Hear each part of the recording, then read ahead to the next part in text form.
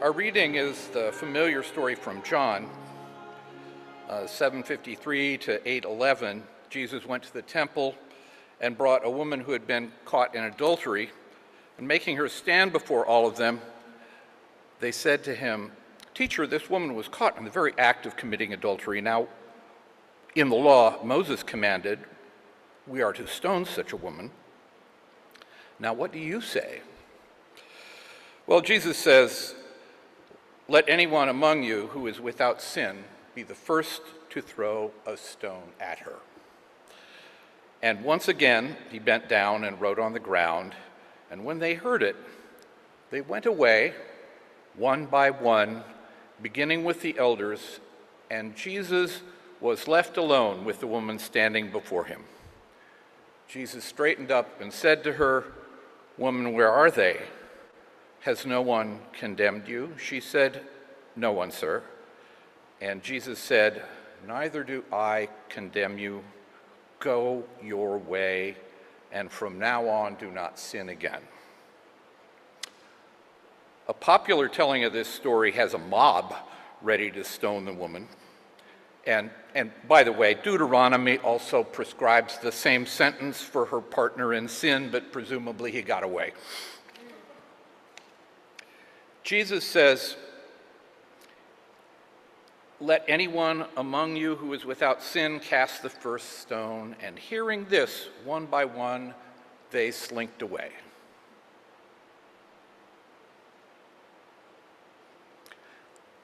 Now, isn't that a bit fishy? Here is a mob ready to stone a woman to death, and Jesus says this, and they just meekly walk away? Seems more likely that someone would have the self-righteous chutzpah to step out and throw a rock. Would it have to be, as the old joke says, that an old woman emerges from the crowd and cruelly throws a big stone, and Jesus says, "Mom, stay out of this"? No, they went away of their own accord, one by one, beginning with the elders, and Jesus was left alone with the woman standing before him. Well, we can certainly allow that Jesus had almost magical, extraordinary powers of persuasion, like Jedi mind control.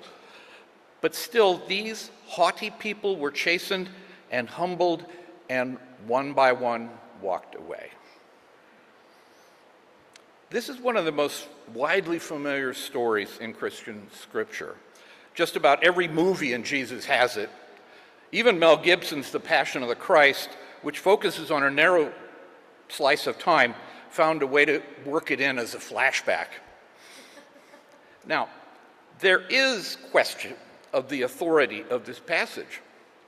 Biblical scholars, those old party poops, mostly believe that this passage is an interpolation, not an interpolation that is a straight line between 2 points like we learned in science class. A biblical interpolation is something added later on by another author or another editor. It's not just making stuff up. The Bible comes to us through 2,000 years of transcription, sometimes putting together fragments into a linear narrative. This story, called the Pericope Adulterae by scholars, I included it in the sermon title so that you would all know how to spell it. It appears in some old texts of John and not in others, and it has a slightly different style than what came before and after. Rivers of ink have been spilled over whether this story is original. The consensus is no. But a wider range of thought is over whether it is properly part of the canon, the revealed Word of God. The amateur theologian in me says absolutely. The authority of Christian scripture does not rest on it being true to some original writing, telling a story revealed to a single prophetic author.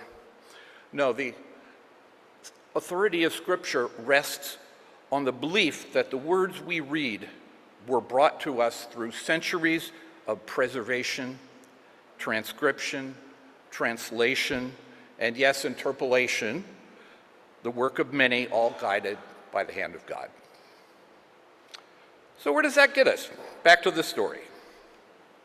It's a story of mercy, but also a story of accountability and responsibility.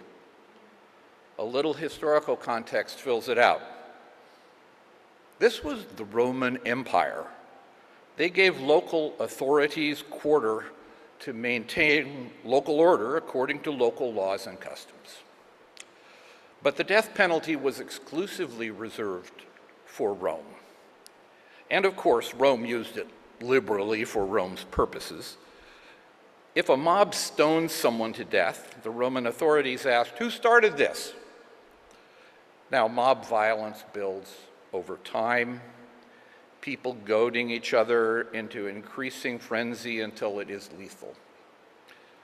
And it's hard to say who started it, who did it.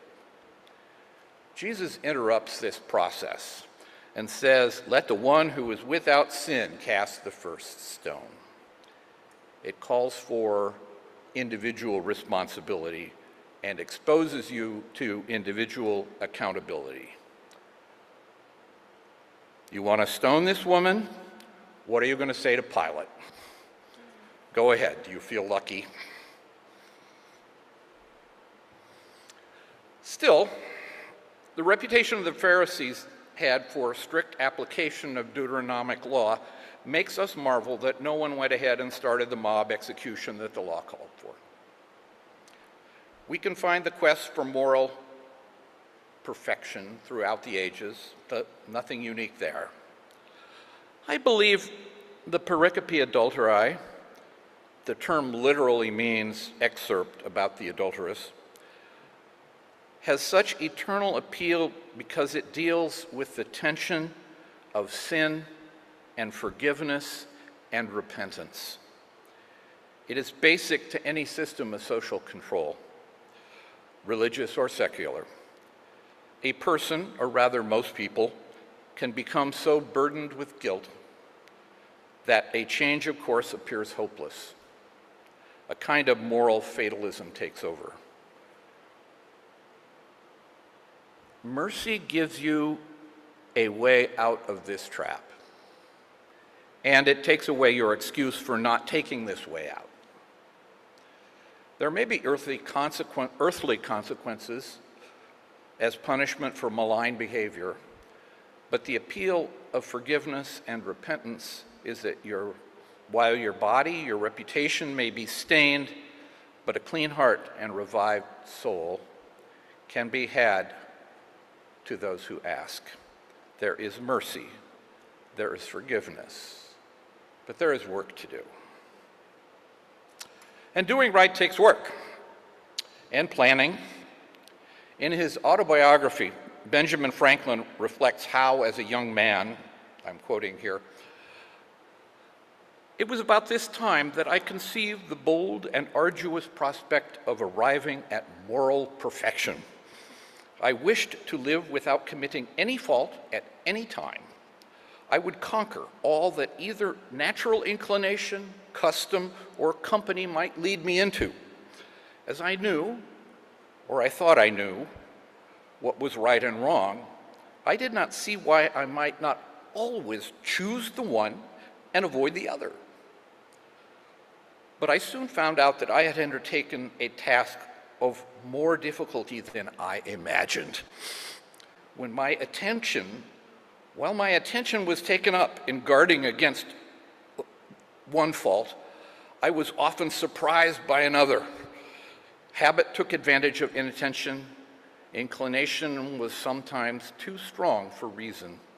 I concluded at length that the mere speculative conviction that it is in your interest to be completely virtuous was not sufficient to prevent me from slipping, and that the contrary habits must be broken and good ones acquired and established before we can have any dependence on a steady, uniform rectitude of conduct."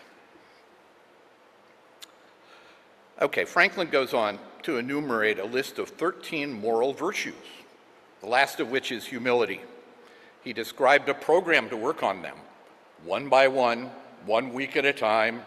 He kept records as if it were a formal FDA-regulated quality control program that follows the principles, say what you do what you say, and record what you did.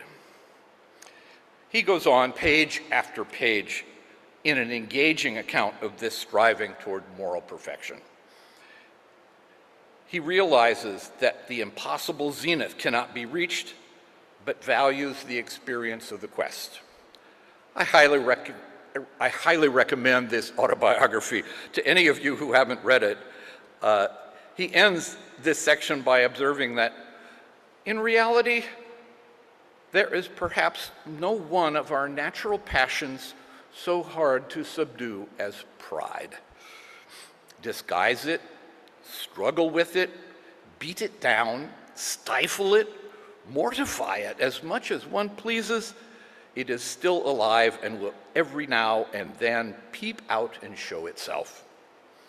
You will see it perhaps often in this history, for even if I could conceive that I had completely overcome it, I would probably be proud of my humility.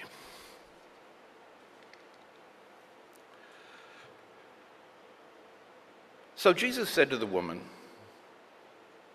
"Go and sin no more."